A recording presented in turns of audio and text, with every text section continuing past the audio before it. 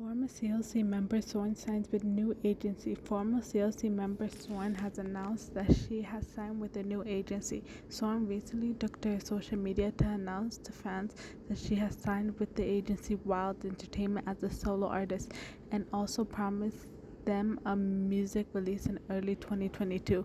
Wild Entertainment also posted about signing her as their newest artist. In the month of November, Sorn announced that she has terminated her contract with KPOP Entertainment and had withdrawn from CLC as well.